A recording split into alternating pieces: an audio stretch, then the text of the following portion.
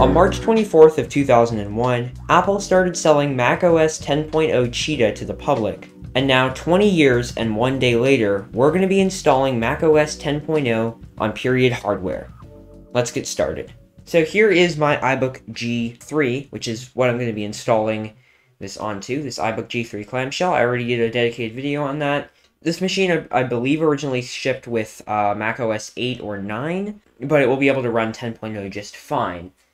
Is my totally legit macOS 10.0 Cheetah disk. You can see from the immaculacy of this disk that it was definitely professionally printed and not made, and not just burned. I did not just write all this stuff on Sharpie. I mean, it has an Apple logo. Of course it's legit. Anyways, let's go ahead and turn on this iBook G3 and hold down Option. And look at that, we have the hard drive, which is called Distro's iBook G3 right now. But we're going to be erasing that, of course, because I'm going to be installing macOS 10.0 Cheetah.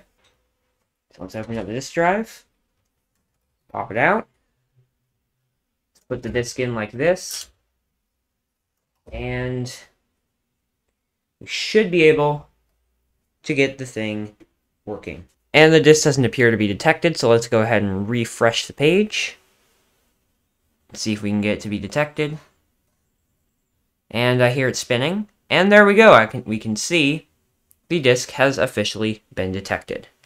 You can see we have a Happy Mac, which is something Apple actually removed in 10.2 Jaguar. I've seen videos of this before, and I remember in those videos it took a long time.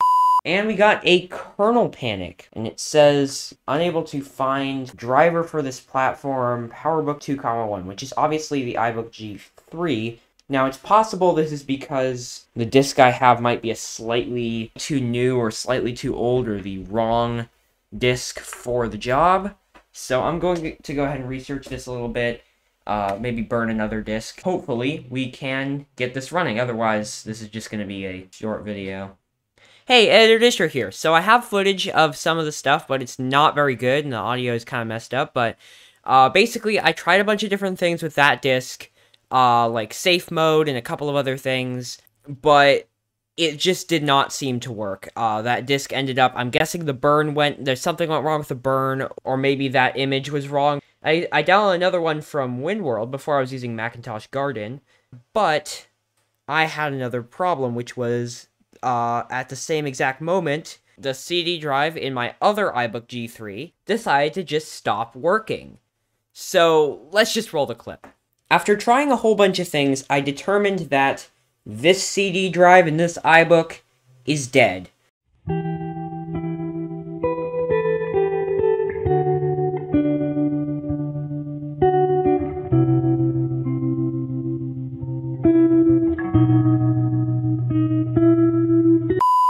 What I'm going to have to do to get rid of that is use another drive. Now the only problem is, I have another drive, but I don't really have a way to hook it up to USB. I have a SATA drive somewhere, and I don't have a way to hook it up to USB without modifying one of my hard drive enclosures, which is what I'm going to try to do. So here is a random hard drive enclosure that I have. It has 500 gigabytes of blank hard drives in here, and I have been in there, as you can see by the void warranty. After that, I found my other CD drive and opened up the hard drive enclosure. Alright, we are inside the hard drive enclosure. Now it's time to unplug the hard drive, both of the hard drive's power cables and one of the hard drive's data cables, because I don't think I need to unplug the other one, and plug in this disk drive right here. I'll use the other data cable. And look at that. This is my hodgepodge of a DVD drive. And I believe I have to change the jumper settings to remove the jumper. Pull out the jumper. Pull out the jumper. Pull out the jumper. Pull out the jumper. Pull out the jumper. Pull out the jumper. There we go. And now, I'm going to go ahead and plug this thing into wall power and plug it into FireWire. Because, yep, this thing has FireWire, which is awesome. Because this computer, right here, also happens to have FireWire. The iBook doesn't, but it has an internal working CD drive, so I don't actually need this drive once I have the thing burned. I'm gonna plug it in. Nope, wrong direction. Need to plug the FireWire 800 end into here. And the FireWire 400 end into the iBook.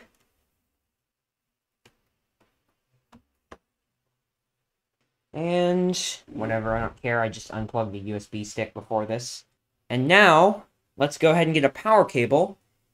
And hope I don't set the house on fire.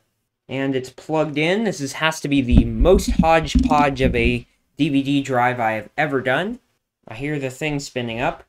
Stick the CD in the drive. I'm sorry that you can't see this, but I'm doing it. And it just made some marks on the disc and ejected it, so let's go ahead and try that again, make sure it wasn't something weird. Come on, are you going to show up on the computer or not? Oh yes, it did! Showed up on the computer. It mounted on the computer, and it said it was read-only for some reason, so I tried another disc. Still says read-only, but let's see if the burn works here. Burn in the other drive. Look at that! It appears to want to be able to burn. Let's go ahead and click burn. And hopefully, this works. Because if it doesn't, it's going to be a huge pain in the butt. And look at that! It's burning! Look at that! Hopefully, I will come back when this is done, because the recording is getting a bit long. But hopefully, this actually works. And would you look at that? It burned successfully. I do not know how, but now I have to clear out my desk of all of this crap. This is the disc. I'm going to legitimize... I'm going to make this disc legitimate, not just burned. Here we go. This is how I made this disc legitimate. But now, if this doesn't work and I have to burn another disc, I know how to do it. So now, we can boot it up, holding down Option. Still have the old disc in there. Doesn't really matter because we won't be using that.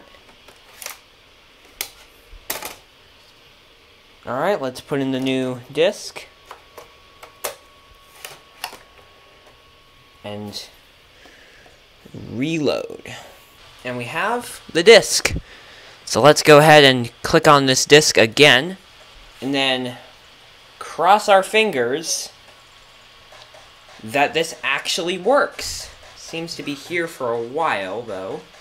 I forgot to capture my audio, so I'm sorry that that was so bad. Sorry I had to use the internal phone audio, but here goes. Let's see if this thing boots. Look at that! We've already gotten further than we did before, because we have a spinning beach ball, rather than just a static beach ball and immediately a kernel panic.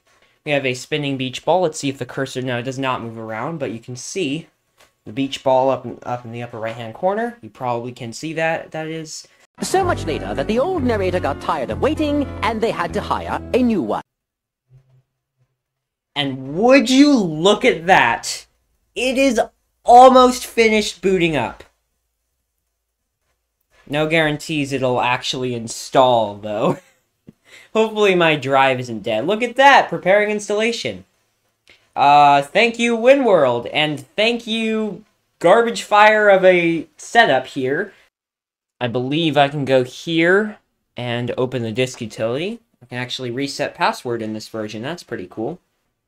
Still loading, you know? There we go. Drive setup. Partition. Subscribe. The iBook hard drive said, not me. And partition. And look at that, we are done. So let's go ahead and quit that. Use English for the language. Continue. Continue. Continue. And agree to your outdated agreement that I'm probably breaking every single thing in, but you know what? I'll agree anything. To use your classic Mac OS 9 installations, I do not care right now. Because this is just a proof of concept. And continue. Customize. I don't want print drivers at all. And let's install.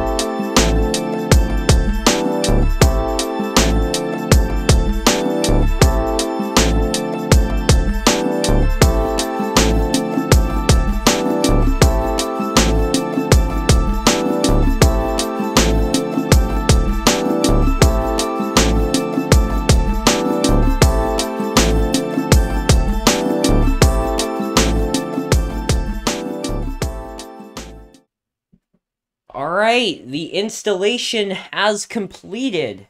I was a little late there. I was planning on doing like a 1 minute remaining or whatever, but let's go ahead and restart and hopefully cross our fingers that nothing broke. And we're about to witness the best intro music of any macOS 10 intro. Let me make sure the volume is turned up. Not sure if the volume keys are working. Wait, what? It just skipped the intro! And why is the volume not up? I mean, these speakers do work. Whatever, let's just click continue. I didn't hear the startup sound, but that's probably because the volume was muted the last time I tried to use this computer. But that's what post-processing is for. I'll just edit in the music.